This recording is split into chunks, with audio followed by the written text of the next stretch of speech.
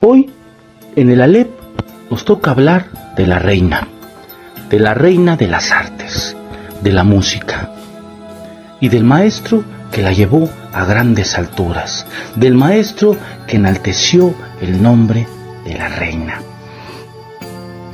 Un maestro italiano que nos dejó composiciones y bandas sonoras entrañables, música que nunca vamos a olvidar, al menos no el que ama el cine, o el que ame el cine siempre va a estar recordando estas hermosas bandas sonoras, esta hermosa música de este genio italiano.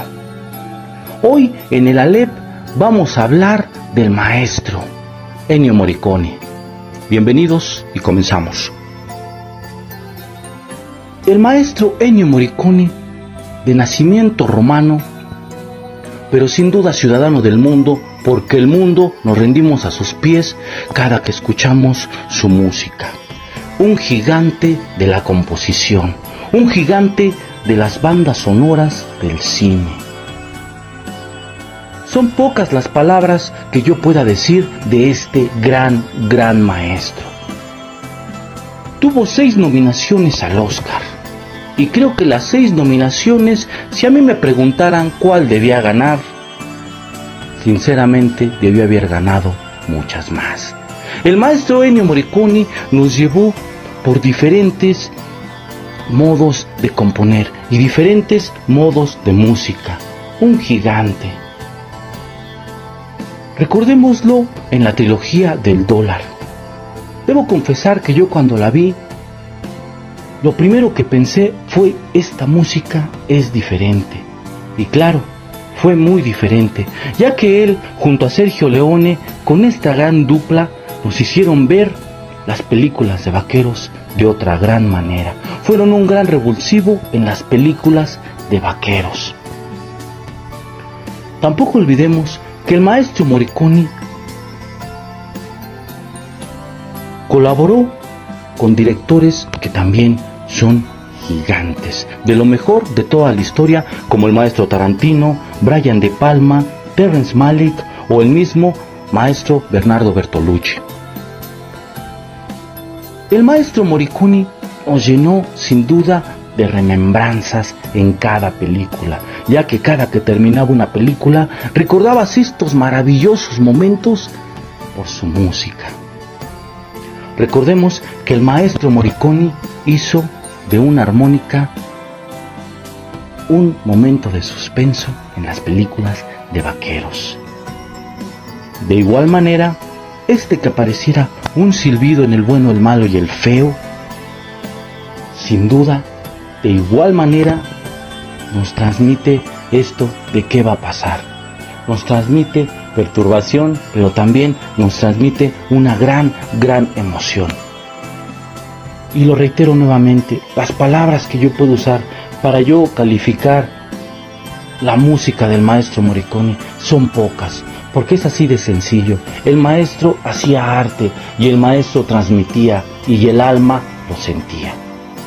Ennio era un genio, era un maestro en toda la extensión de la palabra.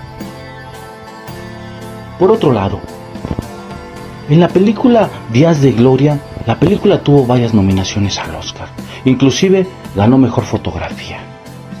Y aquí es una de las primeras injusticias tal vez para el maestro Morricone, ya que gana mejor fotografía, pero la música fue de la mano de una manera maravillosa en esta película. Sin duda, uno de los pequeños robos, por así decirlo, al maestro Morricone.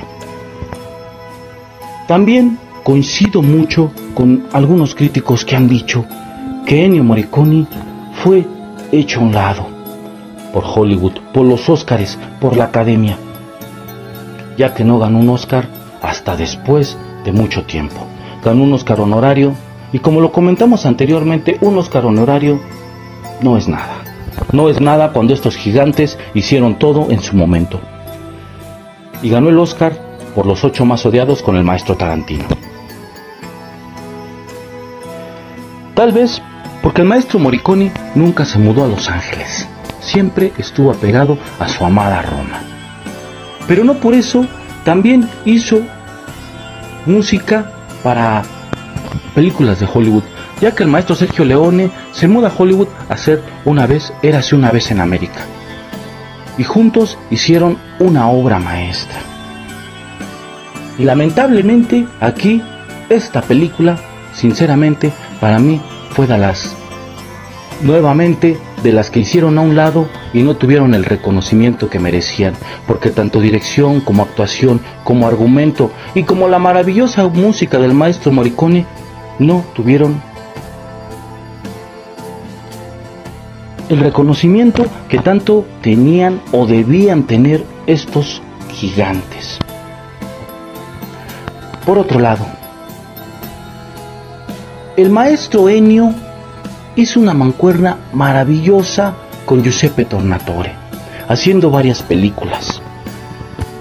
Y sin duda la obra maestra que hicieron juntos. El maestro Ennio Morricone junto a su hijo hace la banda sonora de Cinema Paradiso, la cual nos transmite, discúlpenme que yo me trabe, pero es que el maestro Ennio Morricone, me faltan las palabras para hablar de este gigante que yo he admirado prácticamente desde los 10 años. El maestro Morricone aquí nos transmite de gran manera el sentimiento que tiene o que quiere dar el actor. Sinceramente, en estas tomas, en estas imágenes y con la música del maestro Ennio, es imposible no conmoverse al máximo y sobre todo no dejar que salga una lágrima. El maestro Ennio Morricone transmitía de gran manera lo que quería el director y lo que quería sobre todo el papel del actor o lo que quería la escena. El maestro Ennio fue un gigante, sin duda de los mejores compositores en toda la historia. El maestro Ennio no tuvo tal vez el reconocimiento que merecía por parte de la academia, ya que tuvo premios de toda índole en cualquiera de los premios que se entregan para el cine, y no solo para el cine sino también para la música. El maestro Ennio es un gigante que va a trascender por los tiempos y espacio, ya que el maestro siempre va a ser un gigante de la música y, como les comenté al principio, un gigante que exaltó a la reina. Por otro lado,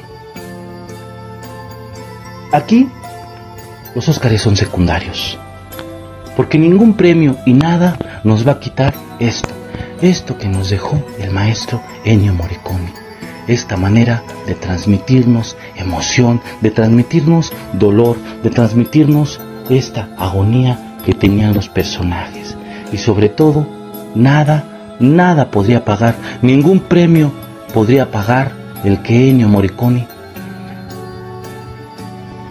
nos conmoviera hasta el punto de llorar, hasta el punto de dejar que las lágrimas caigan, y aún así agradecer que el maestro Ennio nos haya regalado su música.